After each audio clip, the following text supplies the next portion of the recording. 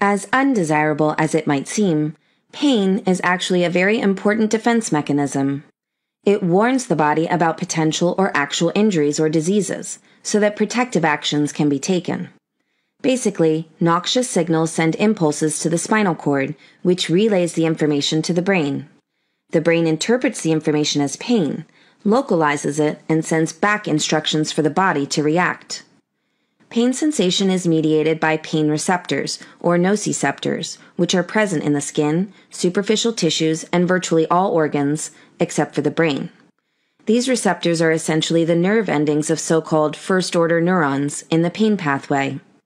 The axons of these neurons can be myelinated, A-type, or unmyelinated, C-type. Myelinated A fibers conduct at fast speeds and are responsible for the initial sharp pain perceived at the time of injury. Unmyelinated C fibers conduct at slower speeds and are responsible for a longer-lasting, dull, diffusing pain.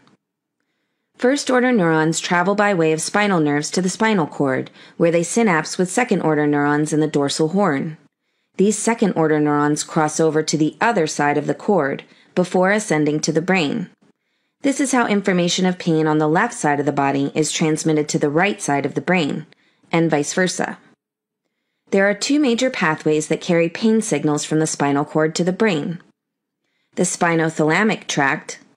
Second-order neurons travel up within the spinothalamic tract to the thalamus, where they synapse with third-order neurons.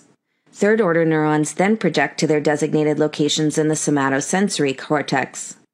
This pathway is involved in localization of pain. The spino-reticular tract.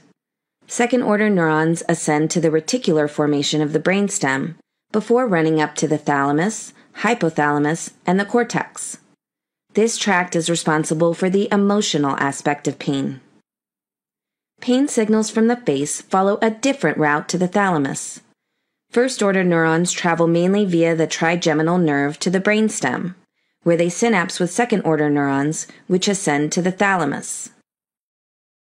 Pain from the skin, muscles, and joints is called somatic pain, while pain from the internal organs is known as visceral pain.